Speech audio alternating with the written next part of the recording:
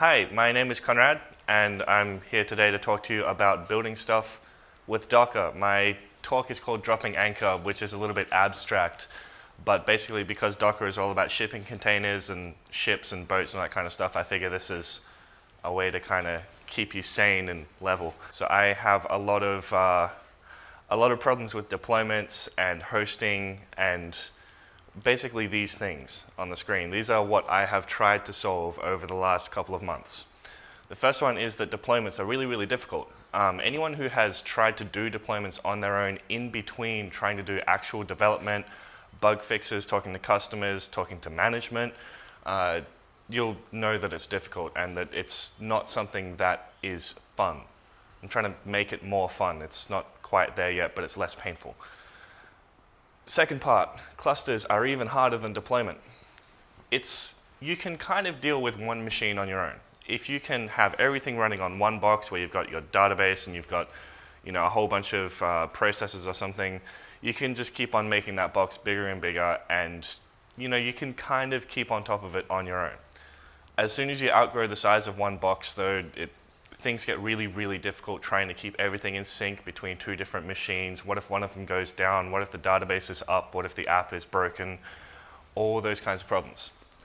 So I've tried to make a very simple cluster architecture. I don't know if I've achieved it, but it seems to be working for me. Now, in trying to find something like this, I had a look at what's available out there. There's a few different projects. There's one of them called Flynn. It seems to be the most promising. There's a few commercial things. There's stuff like Heroku, NodeJS, places like that. They've all done a pretty good job of applying these kinds of concepts in a commercial setting. But trying to get an open source platform for this is really, really, really difficult, and it just doesn't happen. Especially if you have to do anything that is not HTTP. Nearly every single one of these solutions that you'll find out there presupposes that everything you're building is HTTP. You're always going to have a host header to tell the cluster what service you're trying to get to. If you're doing anything that is just a regular TCP connection or doesn't, damn it.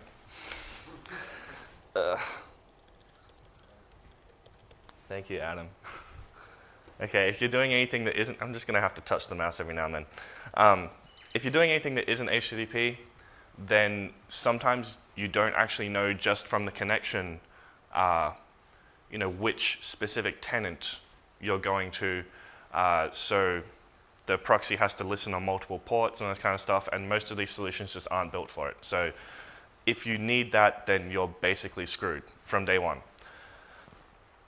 Also, all of the stuff that you'll get that's open source makes different trade-offs in different areas. So some of them will be really, really easy to use. Some of them will be really, really fast. Some of them will be really, really stable. None of them will be all three. So to kind of understand this talk, I just need to cover two things, which I will try and cover as briefly as possible. Docker is the first one. Some of you are probably familiar with it. Some of you are probably not. The basic concept behind it is that you have a reproducible kind of snapshot of an application. So you specify a bunch of steps, and Docker will run those steps for you, and at the very end, you end up with basically a disk image and a little bit of configuration.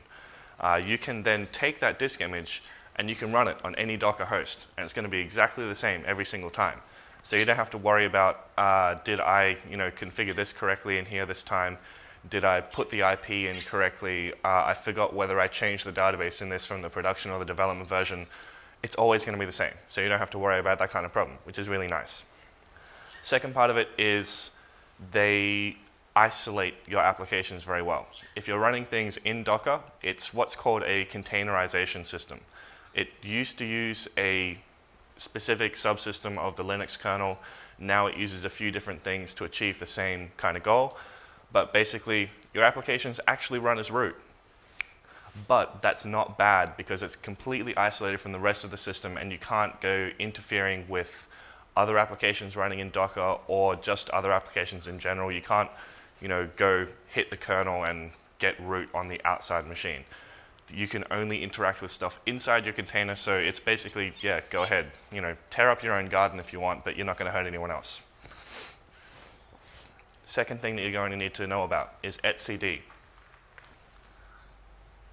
Again, etcd is something that some of you might be familiar with, something that some of you might not be.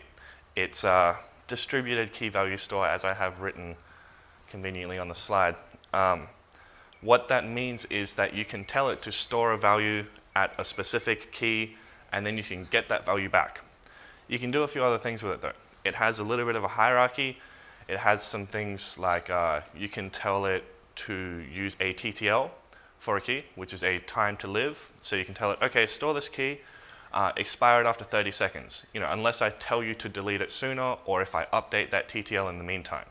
So that way you can have things where you can store some information about services that you're running. This just one way that I'm using it. You can store information about services and containers that are running, and you can tell it, okay, expire this after 30 seconds.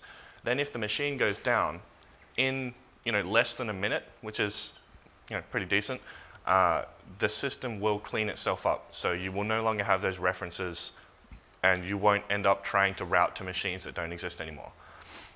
That's another thing that's a problem with clusters and is really hard to manage manually.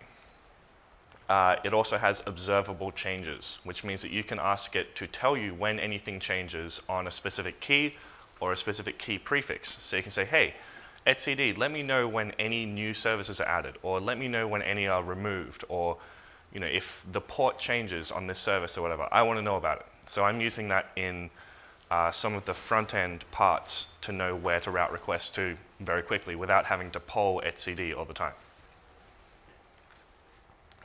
So these are the different bits of my cluster.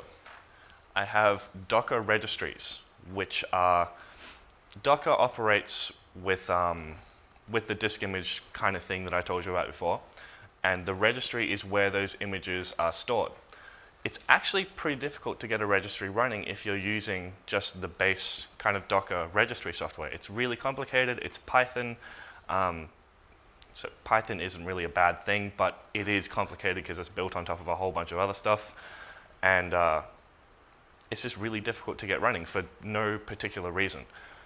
Luckily, there is actually a Go implementation of the Docker registry in that same repository with the Python one. And I'm not sure why it's not the recommended way to use it, because it's incredibly simple to get started with. I'll put links to that in a thing that you'll be able to download afterwards. But yeah, that's the way that you want to go. I have agents, which sit on different machines, and they actually run containers. They run jobs in containers. So you tell it, hey, I want to run an instance of this application, and it just runs it dutifully. Then you have controllers. Controllers are the things that sit there and actually talk to the agents and tell them what to run. You also talk to the controllers in your everyday use of the cluster, because that's how you interact with everything as one coherent system, instead of having to talk to individual machines, which is what we're trying to avoid ultimately. Fourth part, proxies. Those are the things that sit at the front of the cluster, and those accept requests or connections from clients and eventually route them to the right places. etcd kind of sits in the middle of all of these things and lets it all know about what's going on in the rest of the cluster. So your agents and your controllers will both talk to etcd. The agents will register their services there. The controllers will find where the agents are by looking at etcd. The proxies will look for where the services are by looking at etcd. So that's really what ties all of this together. So all of these things on their own, not that useful. But if you can get them all to talk to each other and know about what's going on in the whole cluster, it kind of becomes nice. Also, all of these things, none of them have to be just one. You can have multiples of every single one of them, so you don't have to have any kind of single point of failure, which was another important thing for me, because I don't want a box going down in the middle of the night and me getting phone calls. I'd rather stay asleep. This is the layout that I have. So you're the little happy face on the left-hand side, because you're all pleased that you don't have to deal with multiple individual boxes anymore. The registry is where you push your applications to, and the controller is what you talk to. That's all you really need to know about. Those are your only entry points into the network. Everything else just kind of deals with itself. You've got agents on the left. They're running the applications, like I mentioned before. They're also pulling the applications from the registry. You've got etcd up the top, which everything is talking to. and you've got your proxies over on the right-hand side, which are talking to your customers. Is that all good? I'll reference this again in a few minutes. So this is what the agent does. The agent announces itself to etcd. So it registers itself within etcd, says, this is my host, this is my IP, this is my port, and then the controller knows how to find it. It receives job offers. So the controller, when you ask to run a job, because that's how you interact with the cluster, it will formulate a job offer, which contains a few different things that that job requires to actually run. So that might be, oh, I'm a high memory usage job, so I require 2 gigabytes of memory free on whatever host that I run on. Or it might be, oh, I need a lot of disk access, so I require an SSD or a very fast kind of SAN disk running on whatever host that I run on. So it will formulate that offer. It will then send it out to every single agent. The agents will look at the offer and they'll determine whether or not they can actually fulfill it. At that point, they will either respond with nothing or they'll respond with a bid. And that's the agent saying, hey, I'd like to run this job. Here's how much free memory I have. Here's my uptime. Here's my network usage. All those kinds of different little things. Then the controller will choose out of all of those bids which agent is either the most stable or the least loaded or whatever is the priority for that job. Sometimes you're going to want a box that doesn't go down very much. Sometimes you're going to want something that has a lot of CPU speed, all these kinds of things. It monitors Docker for changes to container state. So if a container stops, it wants to restart it. If it restarts, its port is going to change. So it's going to want to update etcd with that information so that the proxies can find it later on. It also stops jobs when you ask it to. This is all exposed by a really simple REST interface for me.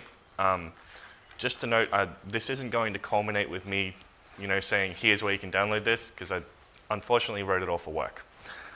But, hello. Yeah, so it'll stop jobs if you ask it to, if the controller asks it to. That's another thing that the controller does periodically. It just stops everything for no reason, which is actually a good thing, which I'll get to later. Controller, which I've mentioned a few times, it's kind of your entry point to everything. You talk to it and you say, run this job, run this application, all that kind of stuff, and it just does it for you. Or it tells you, no, I couldn't. You didn't have any agents free. You need to start another one. And then every now and then it will kind of just kill a random agent or a process or an application. This is so that if you have any applications that are misbehaving or maybe they have a slow memory leak or something, they will just eventually get cycled out and killed. Or if an agent box, like the box that it's running on, is running out of disk space, then it'll just get killed and cycled, and the next one that comes up will be all nice and fresh and clean. So third bit, proxy. It resolves an external endpoint to a service, which basically just means in terms of HTTP, it'll be a host header. So the same way that you do multi-tenanting with multiple applications running on port 80, exact same concept. Looks at the host header, decides where to route it to. It's a little bit different for TCP. Not all protocols have anything like that. So based on information in the connection, you can't always tell what tenant you want to talk to. Or sometimes you actually can't do multi-tenanting on it. One example would be any kind of proprietary device protocol. Nearly none of them have any multi-tenanting capabilities. So in that case, it uses an IP and a port, that pair, to denote which service it wants to talk to. So you have a proxy, which you might have an IP shared between several hosts using various network features. And you just say, if you connect to this IP and this port, you'll always get forwarded to a specific tenant of a specific service.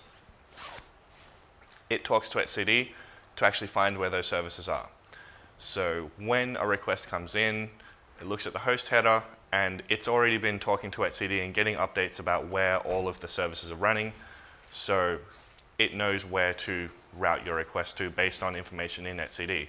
So etcd is really a central point of this thing, but not single point. If there are no instances of an application running, and there need to be when a request comes in, then it will talk to the controller and it will actually start an instance of that application.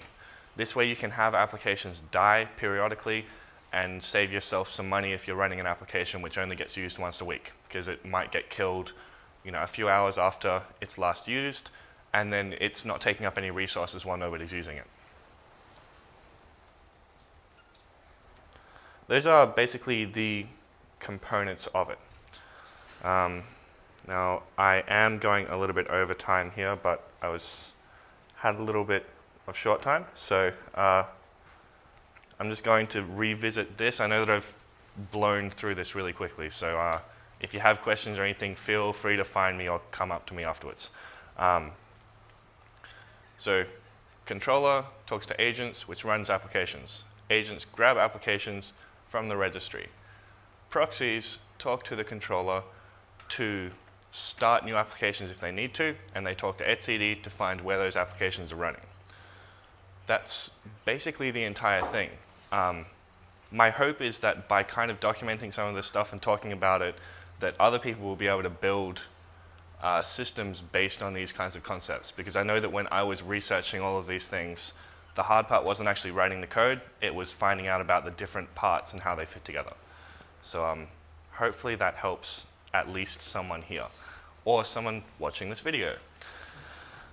So yeah, thanks for sitting here and not throwing vegetables or whatever it is that people do when they hate other people. And yes, feel free to come up and ask questions, but I think I need to get out of the way because someone needs to do a talk here in a minute. So thank you.